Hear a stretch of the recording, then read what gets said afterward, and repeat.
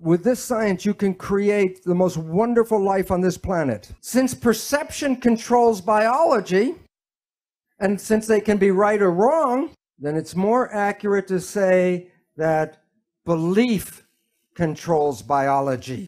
What you believe creates your life on the inside and on the outside.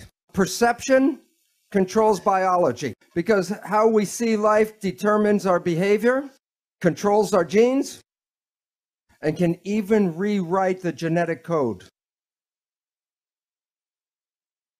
But since our perceptions are sometimes right and they're sometimes wrong, then it's better to call them belief, so that it is belief that controls biology. You're not a victim of your genetics, that you are responsible for what unfolds in your life. When you look at yourself, you're not a single entity, but you are a community of 50 trillion cells.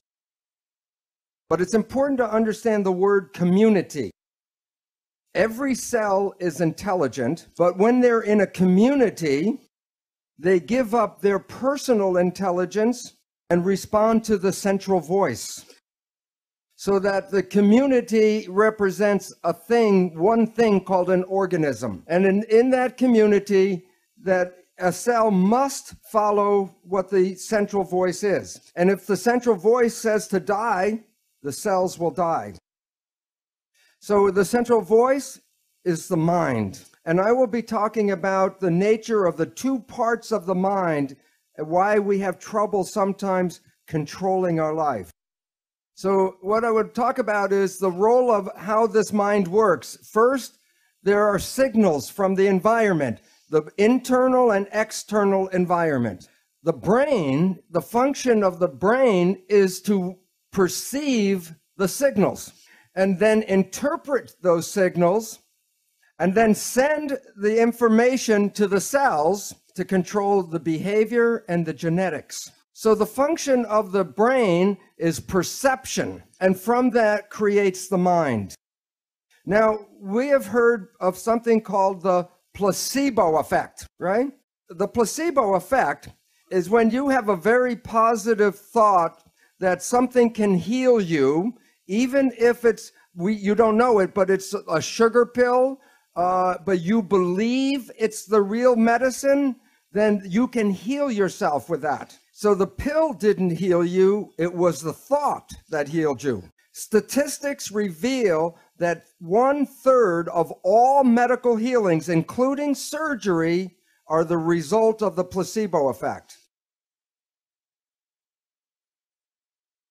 Now, the issue is that the placebo effect is when you have positive thinking. There was a question this morning, what about negative thinking?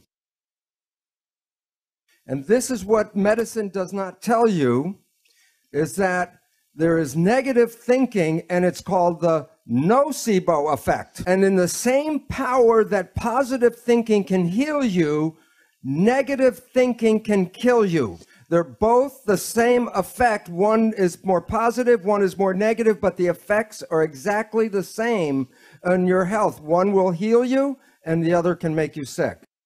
The point is that negative thinking can create all the effects of chemotherapy. Now think about this. If a doctor tells you you have a disease, or the doctor tells you you're going to die, and you believe the doctor because he's the professional, the belief will give you a disease and can cause you to die.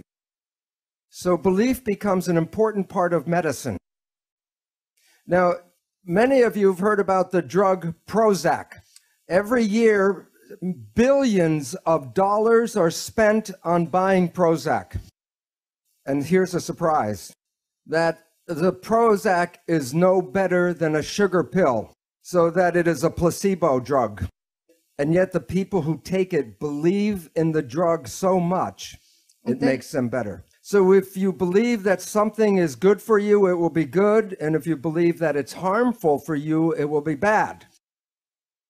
So if we were growing up and programmed with stronger beliefs, we would be more powerful than we are now. belief is important about everything, including our health and our aging and the world that we live in. This is a picture of some beautiful women that dance in what is called the Palm Springs Follies. And I ask, what do you think is unusual about these women? What is unusual? Their ages. To 75 years old. Aging is not in their belief because they have a passion to dance. And the passion keeps them young and alive and healthy.